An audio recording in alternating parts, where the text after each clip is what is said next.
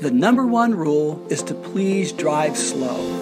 Our primary concern is that the parking lot be safe for the children and families. There is a specific traffic flow that works best for our school. Please follow directional arrows when entering and exiting. The parking lot is a busy place and requires your full attention. Do not use your cell phones or text while driving through the lot. We know the parking lot gets crowded, and parking in a red zone can be tempting, but don't do it.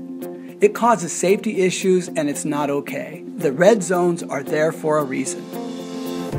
The main parking lot at the west main entrance is for preschool through 3rd grade families only. 4th through 8th grade families should use the east driveway and loop back behind the gym building for drop-off and pickup. When dropping off in cart line, pull all the way forward to the attendant or designated drop-off zone. For TK through 3rd grades, that line is near the gym lobby entrance.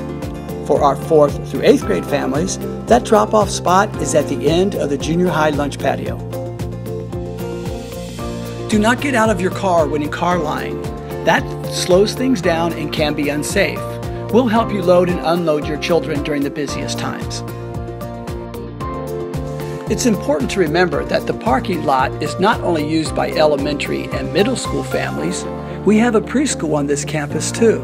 In fact, we have approximately 90 preschool families with very small children. So we have reserved 4 spaces closer to their building exclusively for them. Please don't take their spots and force them to walk through all of the traffic to get to their rooms. The green curb by the preschool is for immediate loading and unloading of preschool children only. Preschool cars must park parallel and not angled because it blocks the incoming traffic line.